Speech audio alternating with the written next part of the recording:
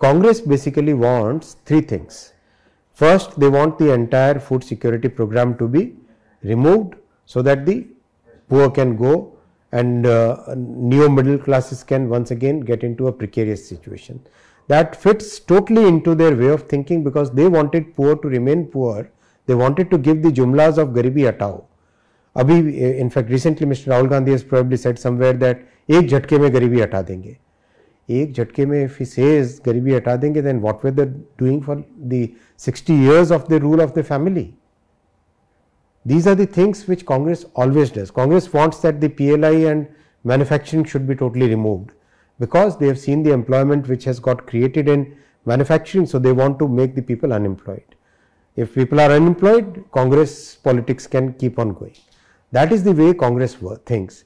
They wanted the infrastructure in border areas to be removed, because they used to think, Congress used to think that if infrastructure in border areas is done, that will not benefit us, that will benefit the other countries.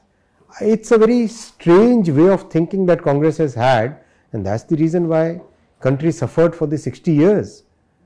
Last 10 years have been a change, big change for the country, and that's what we are building upon.